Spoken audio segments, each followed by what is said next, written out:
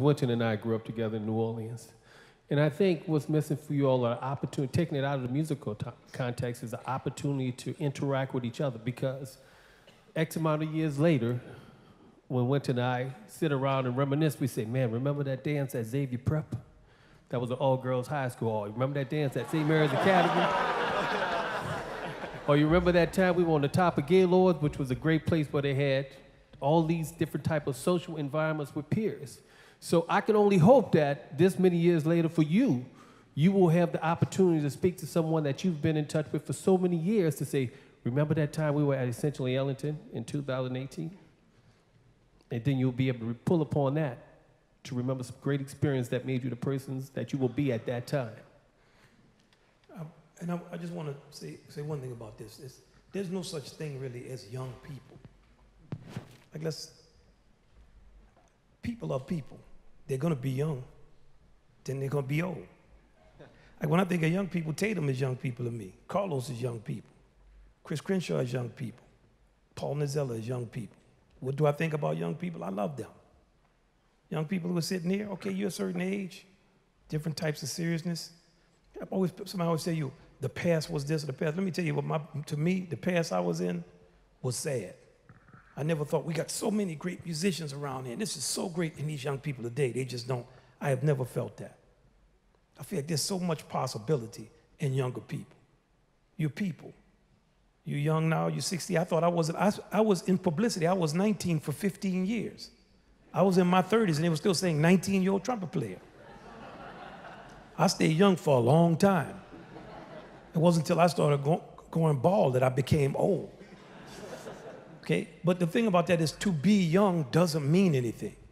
Now, once again, in a commercial environment, you are a market. So because you are a market, you're given the illusion that to be young means some type of power. I never figured out what it was. Except your parents could buy something, and you eventually will buy those same things when you get a little older.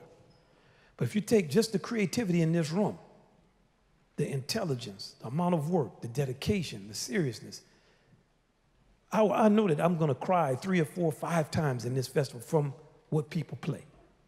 And I have to say, down through these years, when I look at my young people, Carlos, Tatum, Jason, they're young. Chris, young people are fantastic.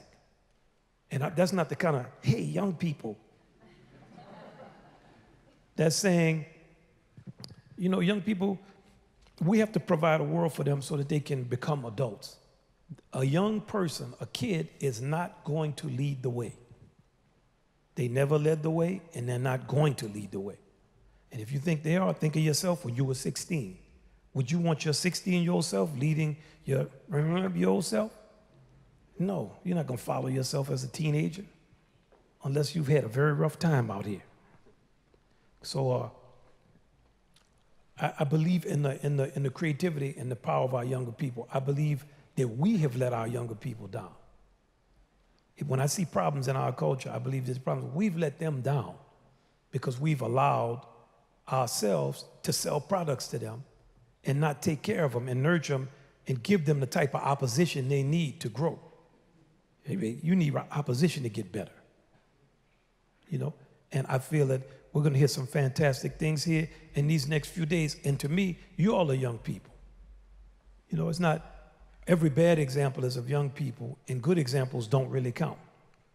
So the one challenge I see for them is the whole kind of giving over to machines. A human being is the greatest machine on earth, not something you're looking at or holding in your hand. The greatest thing you're going to encounter sits next to you or is around you. There's nothing greater than people. So invest energy in human capital. And that's what I think about that.